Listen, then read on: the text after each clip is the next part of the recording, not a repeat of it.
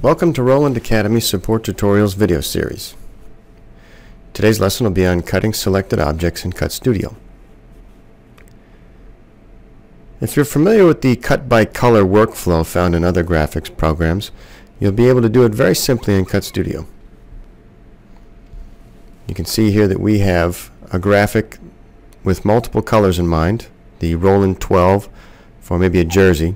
You can see we have two different colors here that we want to cut.